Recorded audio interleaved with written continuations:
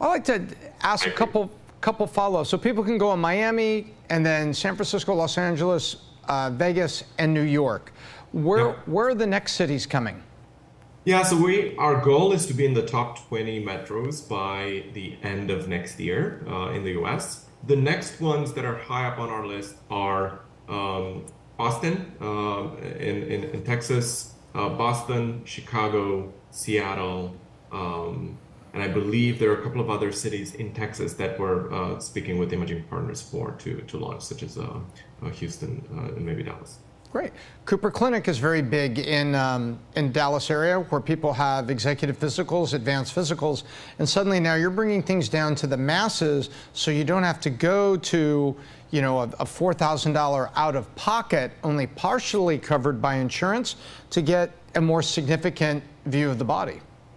Exactly. And we think that AI can help drive the cost down of these exams so that we can ultimately offer this kind of $500 full body MRI that one is affordable to more people, but two, at that price point, it becomes interesting for payers to start reimbursing it, and that's how we get to screen everyone at risk of cancer. I didn't catch it. Is the 500 full body with AI in market now, or is that the next level of the product? That's the next product.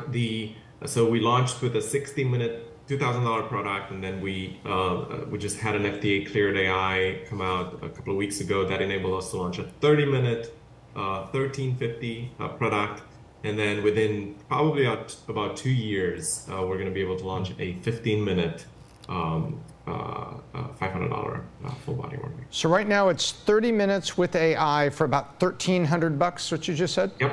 Yep, exactly. 1,300 US. Yep. Awesome.